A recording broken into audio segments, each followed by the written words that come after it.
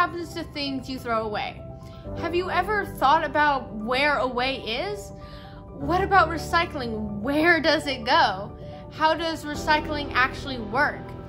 What plastics can and can't be recycled? Students in environmental science class at Hayes Freedom High School knew that pollution was a problem and wanted to know the answer to these questions. Together with their science and art teacher, they dove into this tricky problem and came out with some artwork to help educate other people about what they learned. So here's what you need to know. We have way too much plastic stuff, and even more of it is made and discarded every day. Not all of it can be recycled, and very little of what can be recycled actually gets to the right place where it can be responsibly dealt with. Massive amount of plastics are ending up in waterways and oceans where it breaks down into smaller and smaller pieces called microplastics, but it can never actually be decomposed.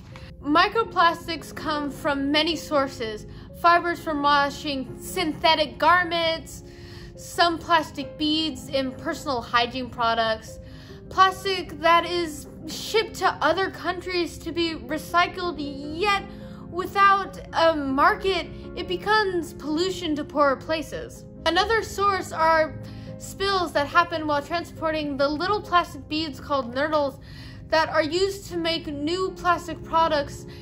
And let's not forget about general litter.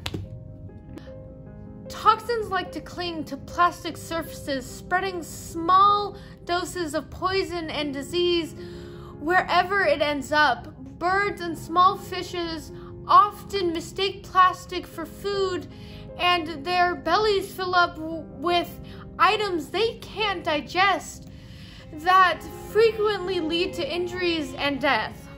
The photographer and filmmaker Chris Jordan shared these shocking photographs of birds' stomachs literally bursting with plastic objects they've eaten.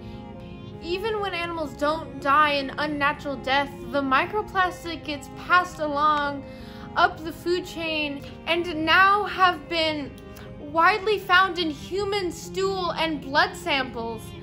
The crazy problem of plastic pollution is so massive that it is hard not to be overwhelmed and shut down.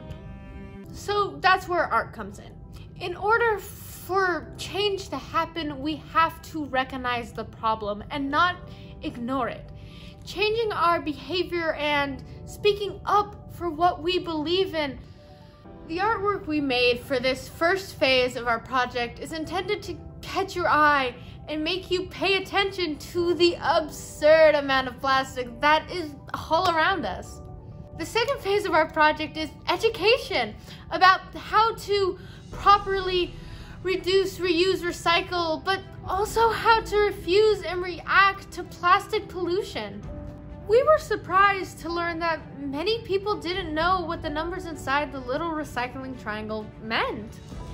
If you don't know, the numbers tell you what kind of plastic it's made from. Recycling can be confusing because the rules about what can and can't be recycled change depending on what local waste management has the machines to process, and also whether or not there are businesses who want to use the recycled plastic. For example, where we live, number 1 and number 2 are the only kinds of plastic that can go in the blue bin. We're looking forward to bringing an expert to answer our questions and doing our part to educate others about what we learned. So for now, please enjoy the artwork and ask yourself, what small thing can I do to make a difference?